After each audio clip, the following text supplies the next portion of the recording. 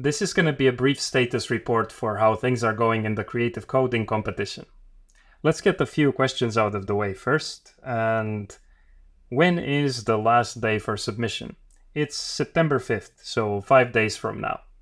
And let's make it so that it's anywhere on Earth. So as long as it's September 5th somewhere, you can still submit. Then can you use other programming languages than JavaScript?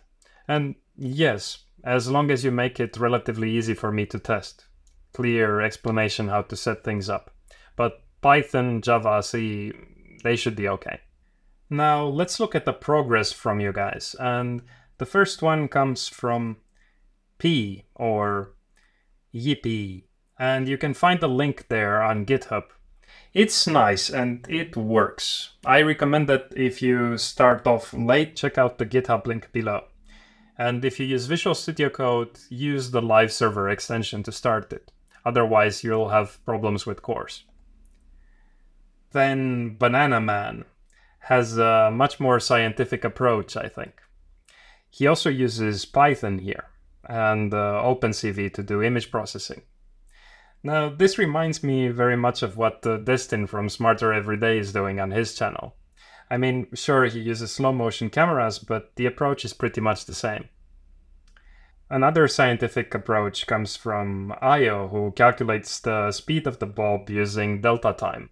And just one small remark here that using delta time will give you the speed of the bulb as we see it moving on the screen, and that might not be the same as what happens in the real life.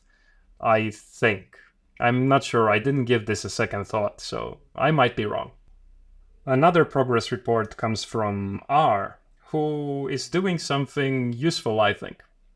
He makes the pendulum easier to see for those with vision problems.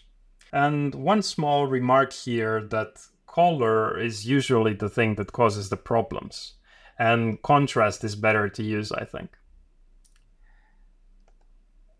Finally, looks like there are some discussions going on, and I think that someone will eventually find the length of the string. See you guys.